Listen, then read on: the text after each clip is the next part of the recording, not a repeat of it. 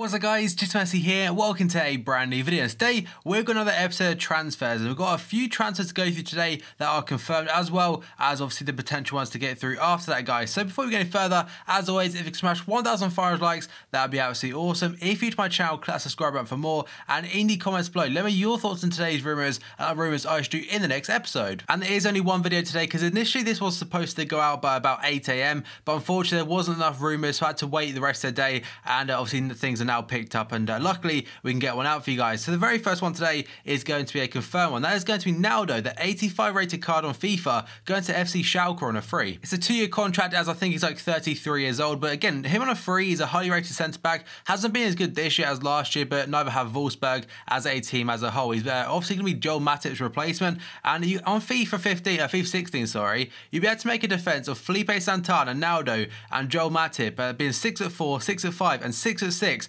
and all being so overpowered. And I call that the Great Wall of Schalke. So next up, we're going to go to the second one. That's going to be Bobby Wood, a USA player, has now made the switch to Hamburg this time from Union Berlin, undisclosed fee and a 4-year contract. I've never used him on FIFA Ultimate Team. I'm not sure whether he's a USA international, but he may well be, as I think I've probably heard that name somewhere before. Then we have got a player that's not on FIFA currently. I've never watched him in real life, but apparently he's highly rated, and that is going to be a Bracalo, a Croatian guy from Dinamo Zagreb for 7 million euros. He's joined Wolfsburg on a 5-year contract, and I think he's like 17 years old, so he's very, very young, and he's obviously not on FIFA. I've never watched any clips about him, but for a decent fee of 7 million euros, he must be something a little bit special. Then finally, we're going to go on to Havard Nordveit, a Norwegian this time, going to West Ham, I believe on a free transfer. I think he used to play for Arsenal as a youth player, then went to Borussia Mönchengladbach, and now, of course, has gone back to the BPL this time with West Ham. There's also another one, but he's not on FIFA. That is going to be Yerdom, who has joined Barnsley from Barnet on a 2-year deal, and I have no idea what he's like, so I haven't actually made a card for him either. Also, two that are very close to being done. Apparently, Karius, the German goalkeeper, who's currently in the team this season right now in the Bundesliga, is very close to joining Liverpool, and if that is confirmed at any point, I'll cover that in the future episodes. And also, Fernando Torres is apparently close to signing a 2-year contract extension at Atletico Madrid. And now we've got the potential transfers, and the very first one is involving this man and also two other players, which we'll get to in a moment. But Jack Wilshere, and a link to Manchester City, I think he has been done in the past as well, but obviously Pep Guardiola has taken them over, and I remember, I think it was a few years ago, probably about 2011, Pep Guardiola actually took quite kind of a dig at Jack Wilshere, saying he's a good player, but in Spain they have so many, even in Barcelona's B team. Whether his opinion has changed or not, we'll have to wait and see, and also he would boost their homegrown numbers. And next up we have got a player that would reunite with Pep Guardiola, and that's Alexis Sanchez of Arsenal. So this is actually like a 3-part deal where there's 3 players Pep wants to bring in. Sanchez, again, is one of them, who's also linked to Juventus currently. And finally, we've got Danny Rose, probably again, just like Jack Wilshere, boosting them homegrown numbers just a little bit. He has had a solid season for Spurs, and just like Jack Wilshere, has made it into the England preliminary team for Euro 2016. No fees being mentioned though at all for all 3 of these, just apparently Pep wants to bring all of them in. Then we go on to the next rumour. That's going to be Ashley Williams, according to the Daily Express, apparently linked to Arsenal. And this says that Arsenal could bid up to £20 million for Swansea's veteran defender, Ashley Williams. And that seems like quite a big fee, to be honest. I'm not sure how long his contract's left or anything like that, but that's seriously 20 mil. You could get so much better from another league or something like that. So he's captain material kind of thing, because he is currently captain for Swansea, but 20 million for a defender like him could be better spent elsewhere. Next up, we've got Romelu Lukaku, today linked to Paris Saint-Germain. And this is according to Sky Sports gossip column then. So it says that Everton striker Romelu Lukaku is a target for Paris Saint-Germain, and this could be down to the fact that Ibrahimovic is going and they need to replace him. And this also links into a deal which we'll get to in a moment. So then we go on to Christian Benteke. Yesterday I covered that apparently he wants to stay at Liverpool, but today according to NBC, he will be going. And that's because they're saying that Liverpool's Belgian striker Benteke will not be at Anfield next season, according to Derby County player Dean Sturridge, the uncle of Reds forward Daniel Sturridge. So obviously just a player's opinion, it's nothing official or anything like that. So that one right there could potentially, I don't know, I don't want Benteke to stay, because I think he's had the one season. That's not really fair to judge him on that. He hasn't done service. He's been on the bench a lot, but he's not going to fit in our style of play.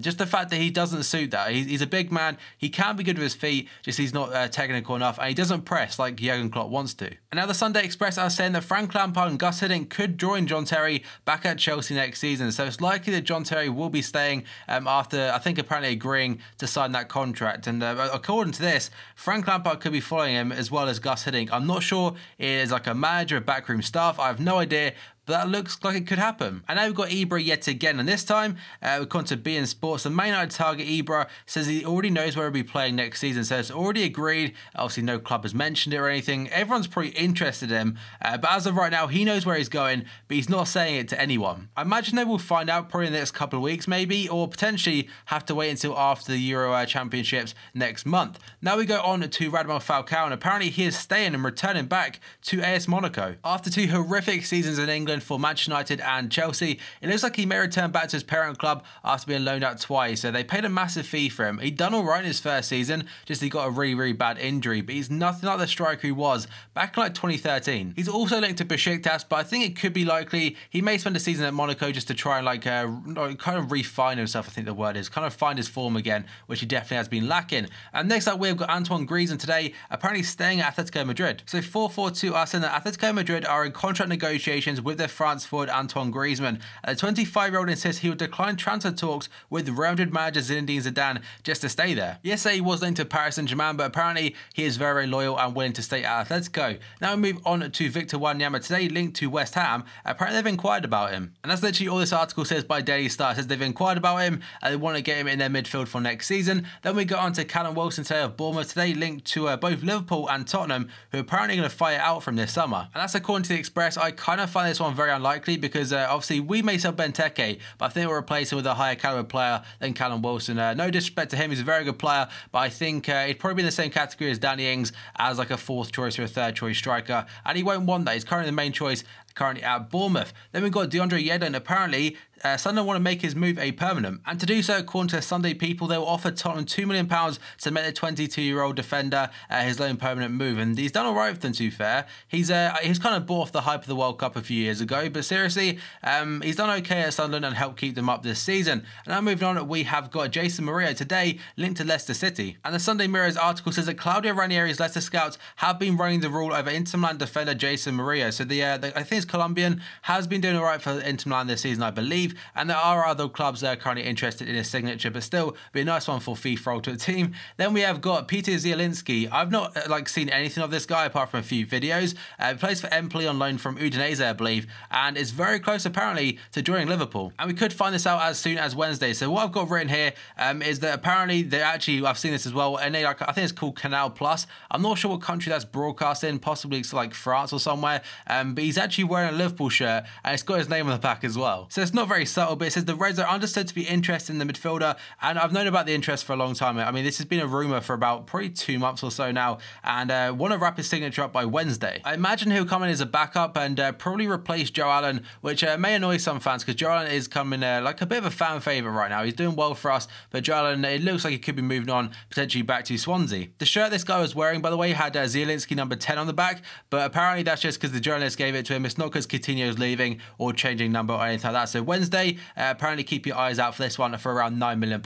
Then we have got Sadio Berahino today linked to Everton, and this is what I was talking about earlier regarding to Romelu Lukaku. So they're saying that Everton will try to complete the deal for the West Brom striker Sadio Berahino if Lukaku decides to leave Goodison Park in the summer. And West Brom are kind of probably annoyed with themselves because they were offered, I think, 25 mil last summer by Tottenham for this man's services. So 10 mil loss in just 1 year. And finally, we've got Antonio Rudiger today, a player I really like off FIFA Ultimate Team, currently at Roma on loan from Stuttgart, linked to Chelsea. And this article says that Chelsea have had their hopes boosted of signing Rudiger from Stuttgart. So apparently the fee, there's nothing mentioned whatsoever, but they do face competition from Liverpool and Arsenal apparently, who have been looking to improve their defence over the summer. So Corriere dello Sport and the Italian club Roma have decided not to make the 23-year-old's move permanent to them, so they're freeing up the space for the likes of Chelsea to negotiate with them. And that covers all of today's transfers, guys. So if you enjoyed this video, smash the like button. 1,500 likes would be absolutely awesome. If you're to my channel, click that subscribe button for more, and in the comments below, let me your thoughts on today's rumours and rumours I shoot in the next episode, guys. So thank you for watching this video,